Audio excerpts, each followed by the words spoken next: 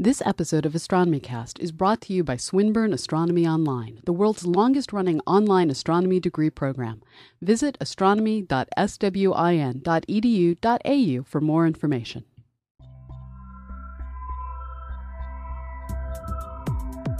Astronomycast, episode 202 for Monday, October 11, 2010.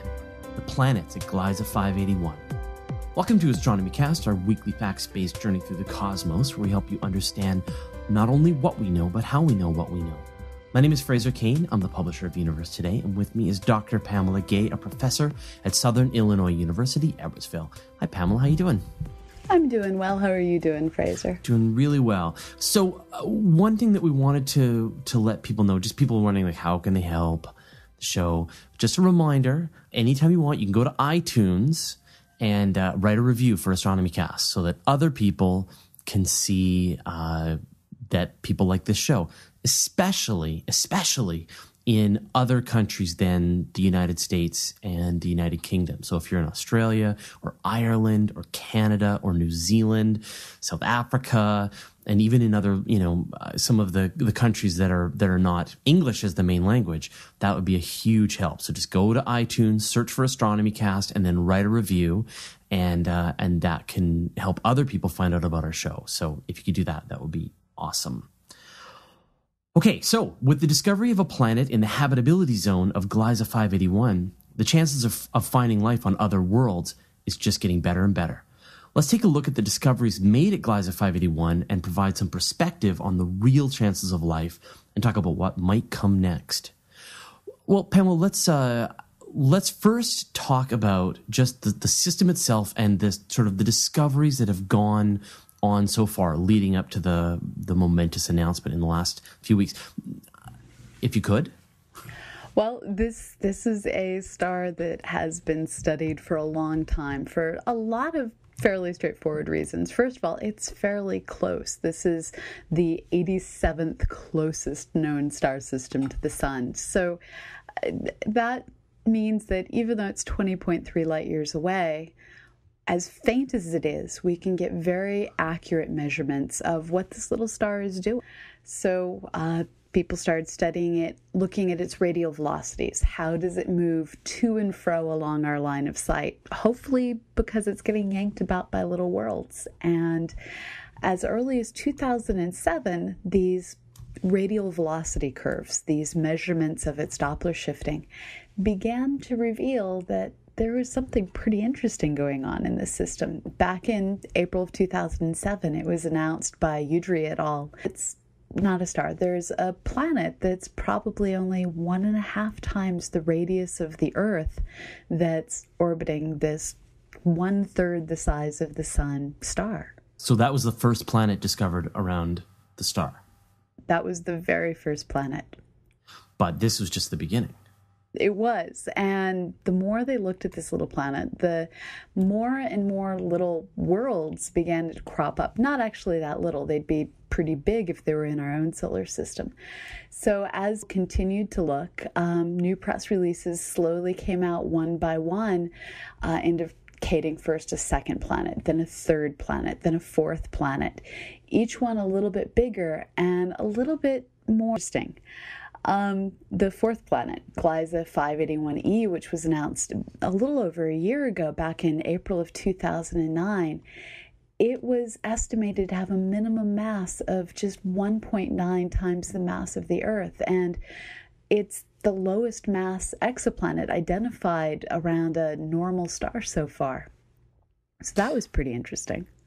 I mean, for people to appreciate how complicated this is, right? The astronomers are using the radial velocity method, right? As we mentioned, this is how they study the wavelength of the light that's coming from the star as the star is being yanked back and forth towards us a little bit and away from us a little bit. And that shifts the spectrum of the light to the blue or to the red. But this isn't, with one planet like a hot Jupiter zipping around the star, it's going back and forth really quickly. But in this case, you're looking at 6 planets, and you have to, each one is contributing a little bit of the signal. So it's like it's being pulled towards us, but it's also being, zigged a little bit and zagged a little bit. And each one, they have to tease out that signal from the wavelengths of the light. What a job! And this is luckily a star that's at least doing most back and forth movements on a fairly short period. So that first was found. It had an orbit of just 5.4 days. That second planet that was found, it had a 12.9 day period. And so here we have little planets getting discovered one by one. But it started to get interesting with the second discovery. And what made the second discovery interesting was the planet they found, they thought might have formed just beyond the frost line, just beyond the point at which water ice was able to survive the formation of the star, and then slowly migrated in until it was outside of the habitable zone, but still tantalizingly close that, well, maybe if the atmosphere was screwed up in all the right ways, maybe something interesting. And what about the other planets? Well, and slowly as we began to find them, they seemed to bracket the habitable zone, where we ended up with planets that were just outside the habitable zone, until the most recent discovery was made. So we had C, which was a little bit too far inside. We had D, which was a little bit too far outside. And these were both planets with masses about 6 times the mass of the Earth. So potentially rocky worlds, potentially Neptune-like worlds. It's hard to tell at those mass, but just one side and the other of the Goldilocks zone, sort of like Venus and Mars, where atmosphere can matter, but there's probably no life.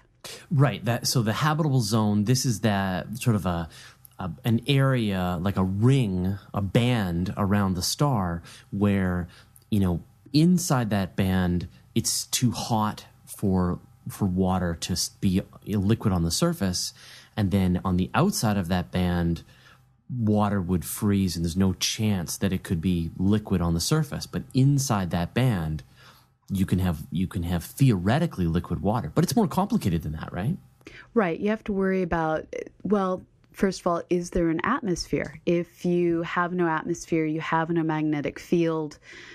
Ice that exists on the surface of the planet, well, first of all, if there's no atmosphere, there's no pressure, it's just going to sublimate away. Right. Fine. The moon is in the habitable zone, right, of the sun. Right. And there are many asteroids as well. And we're not looking for life on them. So as soon as you expose ice on these non-atmosphere containing worlds, that ice just sublimates away into gas. Now, if you have gravity, you might hold on to it, but if you have no magnetic field, the second the star flares the slightest bit, that flare activity is going to wipe away any atmosphere that's there. So you need enough gravity to hold on to an atmosphere, and you need a magnetic field to protect any atmosphere that you're able to garner. And if you've got those things, if you've got the mass, if you're within the habitability zone, if you've got an atmosphere, and if you have some kind of magnetic field, now we're cooking. Unless we cook too much, like Venus did. Right. Right. So these planets, they can condemn themselves either way. They can either have too much atmosphere or too little. If you end up with an atmosphere that has too much methane, too much of, well, any of the greenhouse gases, too much carbon dioxide, even too much water vapor, you can end up baking the planet so that liquid water doesn't exist in ways that are amenable to life. And so then the discovery of Gliese 581G, which, normally we try to stay away from covering breaking news, but this is sort of a story that's been ongoing over the course of a couple of years, and I am certain we've not heard the last of this place. I mean, I'm sure there's going to be a lot more research coming towards it. So let's talk about sort of the discovery that was made and the announcement and what this means.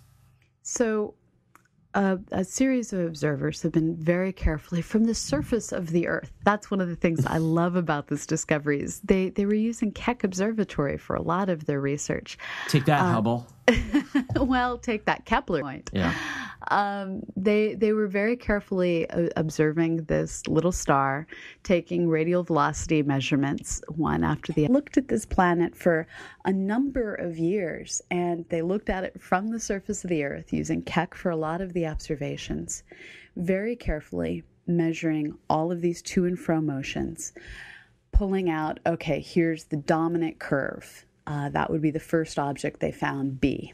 Okay, let's take this high mass object at 15.6 Earth masses, fit the curve that it's causing in the radial velocity motion, remove that, look at the residuals. Okay, so now we have C cropping up at 5.6 Earth masses. Let's fit that with a curve, subtract it off. They worked their way all the way through all the residuals for several years worth of data until what was left were residuals, little up and down motions in the velocity of the star that corresponded to a 3.1 Earth mass planet at a distance that is kind of laughable in our solar system. It's only 0.14 AU away from its sun, and it orbits every 36.5 Earth days.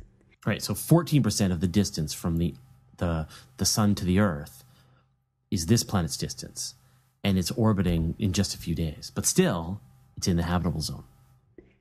And that is one of the really awesome things about this. So even though this object is orbiting at about half the distance of Mercury, the star that it's orbiting is a whole lot smaller than our sun.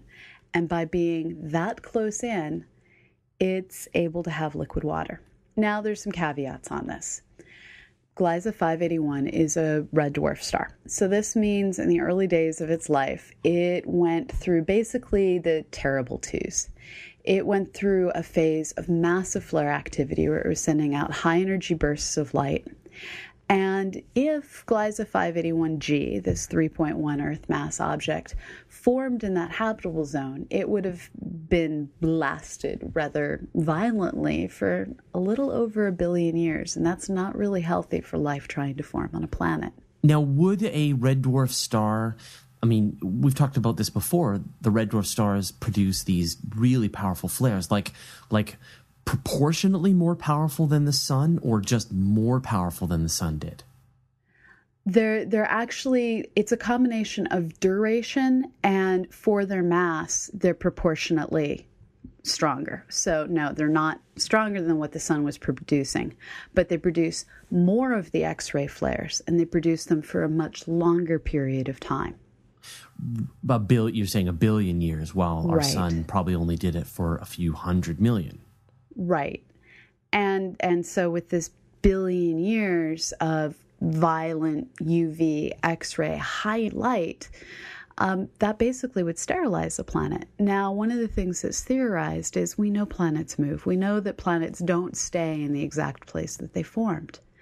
So what if this little Earth-like planet today might have formed further out away from the sun, where it might not have gotten sterilized during this terrible 2 period of its home star?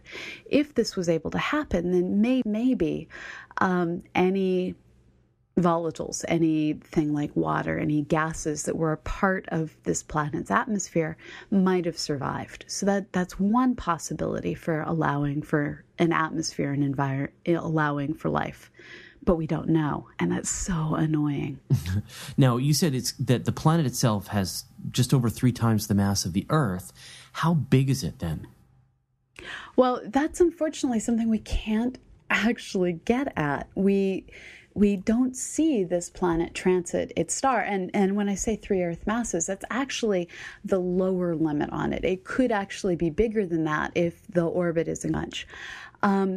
So we don't know its density, and not knowing its density, we can only make guesses. It's definitely going to be bigger than the Earth, but how much bigger, we don't know. It could be the density of water, it could be the density of rock. But you're not looking at 3 times the size of the Earth. It would only appear a little bigger. Well, unless it was made of ice. If it it was made ice or snow or marshmallows. And then in terms of gravity, I know, once again, even though it's the mass is a little over 3 times, because it's going to be larger, the gravity on the surface isn't going to be 3 times Earth gravity. It's going to be somewhere between 1 and